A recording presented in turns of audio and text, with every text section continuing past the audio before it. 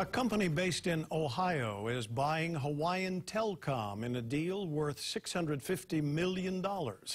So what will this mean for customers?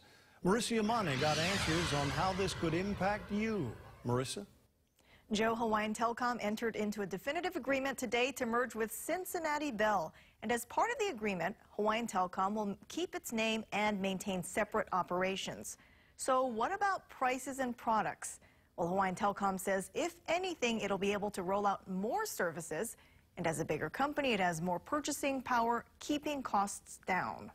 And as we're buying products from our vendors, we can actually commit to more purchases in that regard, and therefore keep our costs down and pass that on to consumers. Well, Cincinnati Bell realizes what local means, and they realize they can't manage Hawaii from Cincinnati. So they're actually committed to keeping jobs in place in Hawaii. They're going to have local management here. They're going to keep the Hawaiian Telcom name and brand and equity. So there should be no impact on jobs. And keep in mind, the sale still needs to go through the approval process, which includes the Public Utilities Commission. And Hawaiian Telcom says everything should wrap up in the next 9 months to a year. Marissa Yamane, KHON 2 News. So what do we know about Cincinnati Bell? Well, the company was founded in 1873 and originally provided telegraph services.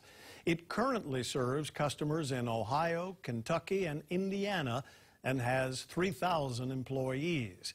Today, the company also announced it is buying OnX Enterprise Solutions for $201 million. The company says that agreement, along with the Hawaiian Tel deal, are part of its strategy to focus on network communications and enterprise IT services.